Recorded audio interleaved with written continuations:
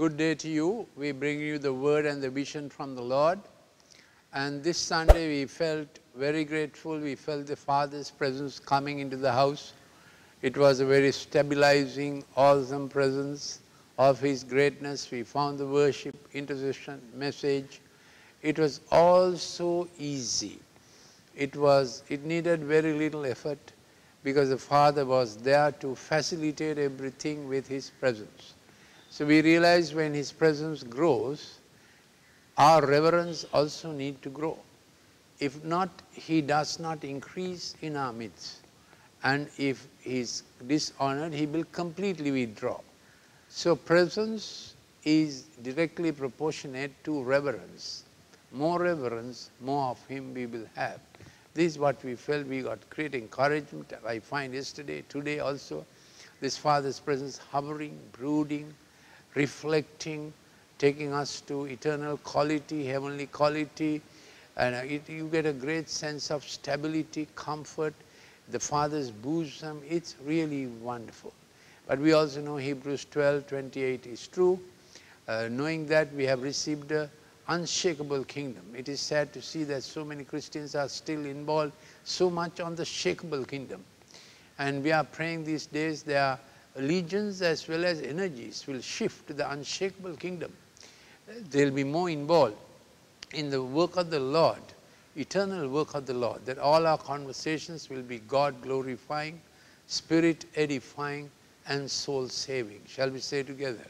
God glorifying, spirit edifying, and soul saving. We have to be conscious of eternal realities. This is the time we have come into, and the Father's good pleasure will dwell on everything we do. It was a great relief, and I still feel that relief of Father coming through and saying, I am with you.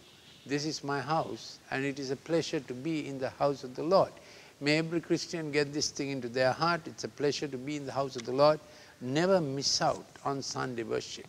It's a time of trumpets. What does Ukraine say? What happened for 2 years was that the global planners, the global elite, designed the whole process of making the virus and managing economies, health laws all over the world.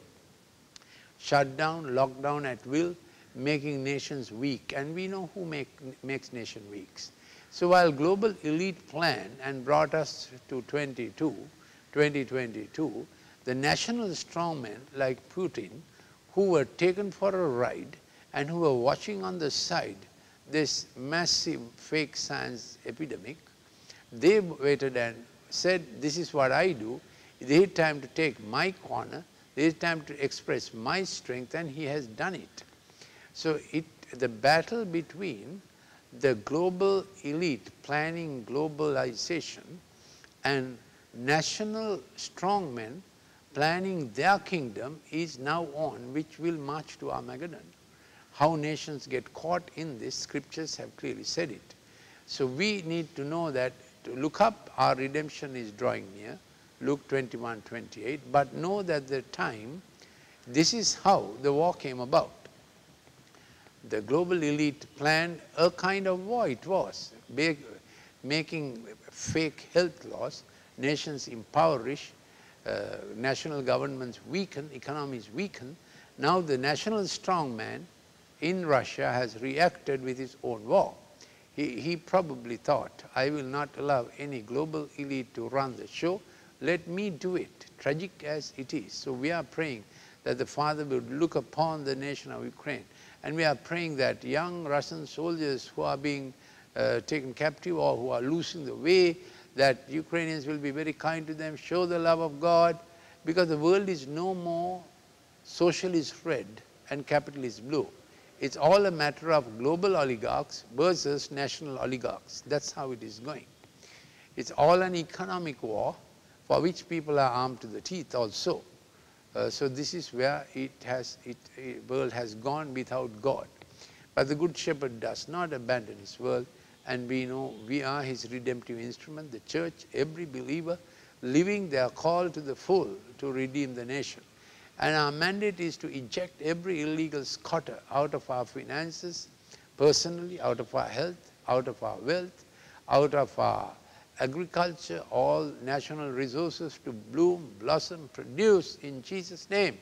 So we need a long list of illegal squatters that have come into our family line, onto our health, our family, and then into our nation.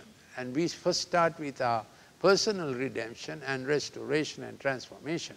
And then we are able to take on the nation for its good. We extend our transformation to take the nation. And we want to take care that, as Luke 18 says, that we don't enter an adversarial court with a judge, with an adversary, feeling like the widow, poor and neglected. No.